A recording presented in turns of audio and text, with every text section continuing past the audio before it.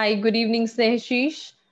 Thank you for accepting our invitation for Analytics Shala talk that we are doing with our alumni. So thank you once again for accepting this invite. How are you doing today? I'm doing good. Thank you for giving me the opportunity to share my experience. Thanks for that, man. Absolutely. Let's start. I know your journey. So let's start by, asking how was your journey from Ivy to data science? What all went through? So from Ivy, once I finished my course, I was working previously in ICICI Bank. So I left the job and came to Bangalore searching for a job. And after 2.5 months, close to 2.5 months, I got an opportunity in Bridge as a Mm-hmm. business analyst. But over the years of five years, I feel fortunate that company has given me a lot of opportunity, and currently I'm working as a manager. So I got a significant growth in my career from business analyst to manager role, where I am leading a 10-12 members team currently within a span of 5 years. It's close to 5.5 years now. 5.5 years. That's quite a bit time.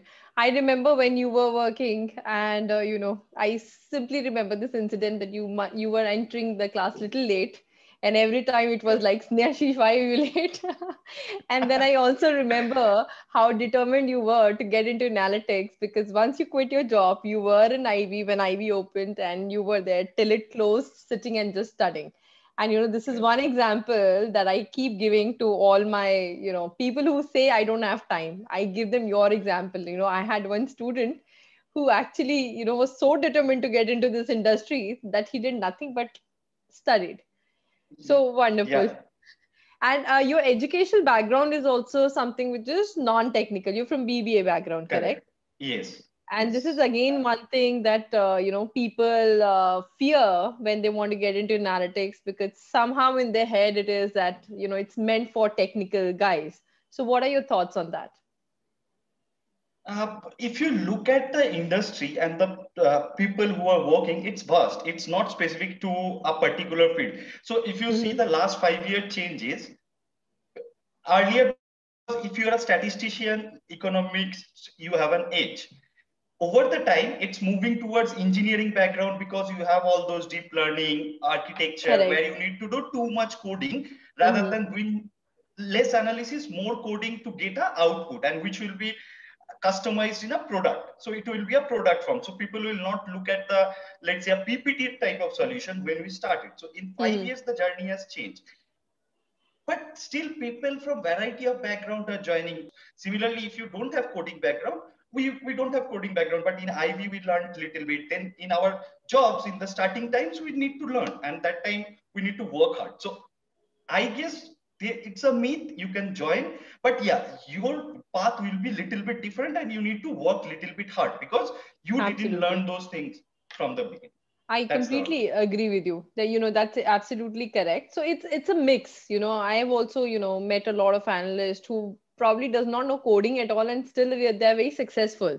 But you are absolutely correct in saying that since machine learning, AI, deep learning has come into existence, and they are picking up pretty fast. So some bit of coding, if you know, that is always good in growth correct. of your career.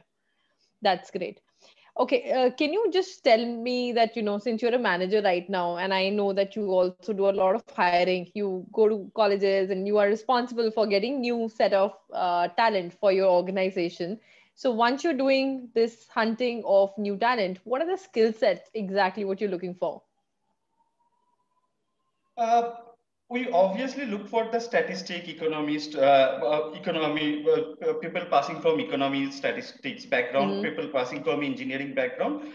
But we look for vast skill set. We've hired people from metallurgy department, which is nowhere related to coding, from IIT or NIIT, those places.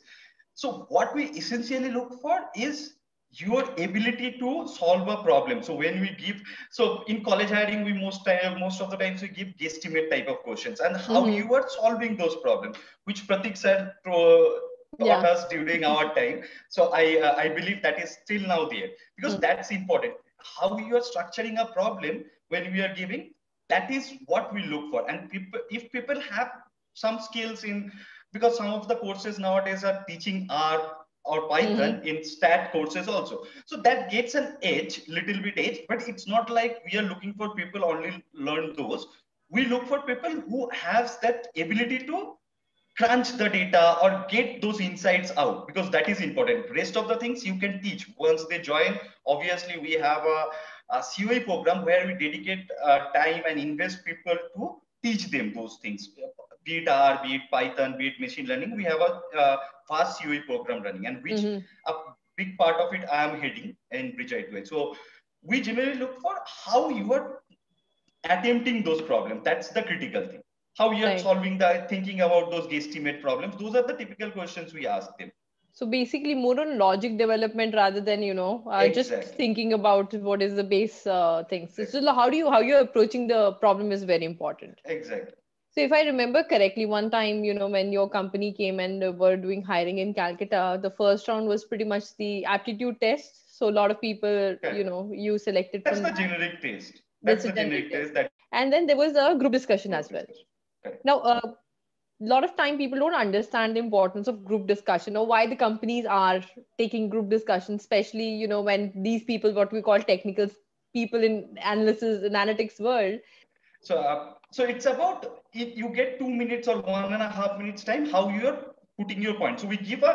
So our case studies, generally what we do, we give a problem and some data. So we give 5 to 10 minutes time, how you are looking at that data and coming up some insights in 1.5 minutes or 2 minutes. But people sometimes feel that if I voice out more and if I am shouting, that will help. That actually doesn't help. You need to prove your point. And it's not about how you are telling, what you are telling is more important. But they are saying it's also important rather than how they are saying will generally happen once they come into the corporate culture. Correct. Absolutely correct. Okay. So JDs definitely helps you, you're just looking at that a person is able to think, able to speak. I also keep telling candidates that it's very important to be able to communicate in this industry and to have a little bit of assertiveness. Not that you're imposing yourself, but assertiveness is definitely required. Exactly. All right. And Bridge IvyPro is also, into different kind of industries. Like you guys are working in marketing as well, finance. Can you just talk about what all industries your company is working in? We are majorly working in CPG, consumer packaged good. CTD, where I am working, it's consumer tech and durables, all Fortune 500 tech companies and some of the leading manufacturing companies. There is an enterprise tech, which specifically look at the B2B business, and finance and insurance. These are the major 5 sectors we are working. And we have some horizontal team that is called supply chain. So which supply chain works across multiple business domains. So it's cutting across multiple business domains. So in terms of business domains, these are the 5 major domains we are working. Where we are focusing. And since you are at a higher up manager position right now, probably you can also help us to understand what what do you see the future of this industry, let's say 5 years from now. What do you think are the tool sets would be still utilized? What are the techniques or the theories that will still be in existence? And what industry people are going to get benefited more by getting into this industry? Yeah, what tools, first of all, what tools will be there? It's very difficult. I'll tell my journey. I learned SAS from Ivy. Then I started a project here in SAS. Then I moved to R and then Python. Now PySpark is getting used because of large scale deployment. You need multi-cluster deployment. So PySpark. So technology will evolve. What will remain there during my 5 years journey? I understand your way of thinking, your conceptual knowledge. So packages may change. Machine learning, you are doing XGBoost or random forest, whatever, the packages may evolve. But if you know the concept, how machine learning is different from statistical modeling, how deep learning architectures are there, you can evolve over time. Obviously, you need to learn. It's a changing industry, and if you are stagnant, that's a difficult thing. In terms of specific which industry will, I guess every industry will benefit. And thanks to COVID, the little bit slowdown, you can see all over economy is there. In this sector also, there is hiring is not that up to the speed, but over time, what we believe, and we have done a lot of analysis also, that actually industry is moving towards where more and more data is a priority. To give an example, people are now looking at how can I enable data in my supply chain, which is a legacy system. They have a multi-column supply chain, multiple distributor network. But if I have data visibility much more, whenever this kind of situation comes, I can rapidly change my plan. So the data and its importance are getting more and more. To come to the retail, more and more retail companies are going to the online industry. So again, data, personalization. A big example, if you have, yesterday I have seen an ad of Cadbury. I don't know whether you have seen that. It's called hyper personalization. They are actually looking at the pin code and it's AI driven. Such a beautiful ad is done by through AI technology. So industry has a lot of potential and there will be a lot of new jobs that will come in this industry. The only thing is you need to keep up to the speed, you need to keep on learning, and your fundamental should be clear. No matter how much we move, it's still you need to join multiple data sources. You need to have an understanding left join versus right join. To give example, to you, those are fundamental and those needs to be there. Unless you have those, you cannot evolve over time because packages will change, the logic remains same. Essentially, R versus Python, your logic remains same. It's just a way of coding change. Yeah, absolutely. You're working with some libraries or you're working with some packages or the interface only, but the basics will remain absolutely the same. Now, a lot of time, people don't understand that, okay, you are learning a particular language like R or Python or SAS, whatever it may be. But at the end of the day, it is very important to have some kind of business sense, put some business sense into the data that you're looking at.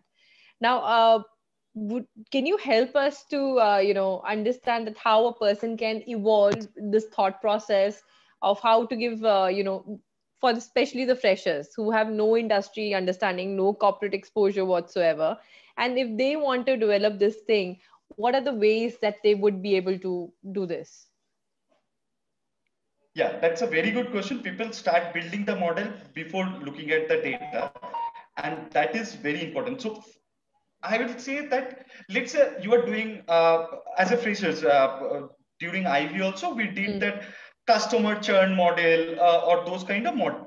So you need to understand, forget about the industry. When a customer will churn, as a consumer, you need to relate those things. There may be some problem which is industry specific, which you may not be able to relate, but you need to look for why something happened and what are the possible reasons. Here, you need to, your logical thinking is more important rather than first you build some hypothesis that these are the possible reasons. Then you look at the data, the mean, median, typical initial analysis that we do. What is the standard deviation in the data? How the mean is it normally distributed or the distribution is not normal? The distribution is different. Those way help you understand the cracks of the data, which essentially help you to build the solution. But many people think that, okay, I need to build model. I try 5 different models. It gives me output, but it's still a black box. When you are explaining it to the client, you need to give still them, even if you are doing a machine learning model, you still need to explain them why this variable is important, what it essentially mean for them. So that understanding and that way of looking at the data is very essential. So I like, we should encourage people to do a little bit of research, a little bit of Googling, Exactly. Google is a super tool right now in today's era. People search for packages in Google. People should search for this kind of techniques in Google also. How to understand data. There are a lot of good research also available. People should look for those. Exactly. This is also equally important, which people are forgetting. It's not about building the model, the consumption, how you convince the business, there your business, or how you analyze the data, that is very essential. That is very essential because even one of my professors when I was learning in US, he said softwares are garbage in, garbage out. That is something I truly believe in. Until you don't know what you're giving into the software, you will not understand what it's giving out to you. That's there. Do you also would advise the freshers to participate in some hackathons and some competitions in order to make the resume good? Do the companies really give an extra credit or find that yes, if someone is participating in these competition, it's healthy and this would be a good candidate for our company? Yes, what we absolutely correct. What we look for their interest when they are doing some Kaggle or hackathon kind of competition.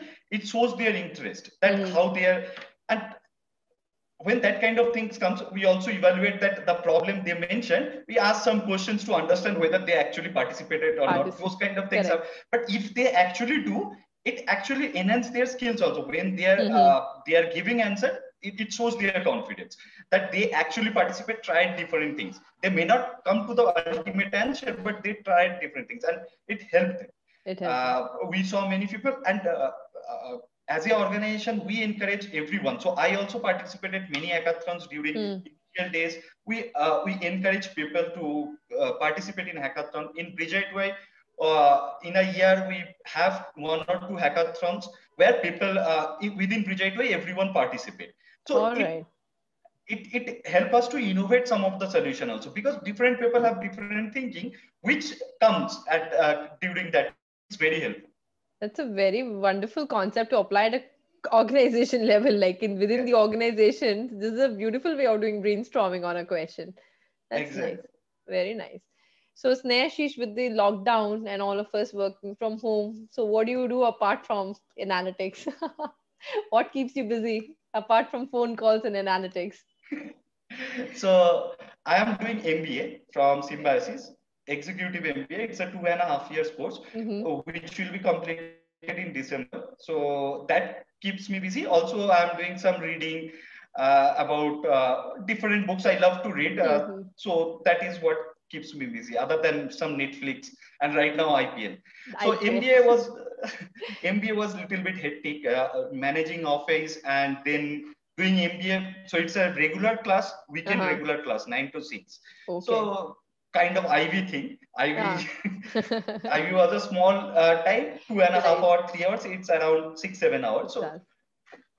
but I thought that MBA will be a right addition to my CV. So that's why I Hmm. have gone ahead and come almost on the verge of completing the MBA. Oh my God. Too much work, too much things on your plate. That's good. Yeah, very nice, very nice. All right, Snehasis, thank you once again for giving us your time.